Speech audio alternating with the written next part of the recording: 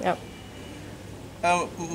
Much of our freedoms are being affected these days, and I think although many people might not think it affects them, freedom of speech, freedom of the press are very important freedoms that we have to defend. Yeah, and this issue with the NUJ President Ha'ta being suspended and being called for a hearing, I think it's just one more event that is very painful and very frightening in the context of Malaysia.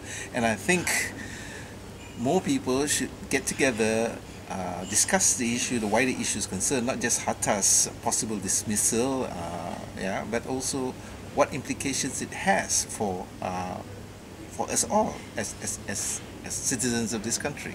Yeah, it's not just something that affects journalists, and I think it's rather sad also in that kind of context that journalists themselves are not really speaking up. Yeah, but them aside, journalists aside, the wider population has got to come in and has got to understand, has got to be educated about the wider issues here about freedom and how important it is for us all to speak up in a rational manner rather than just covering everything up.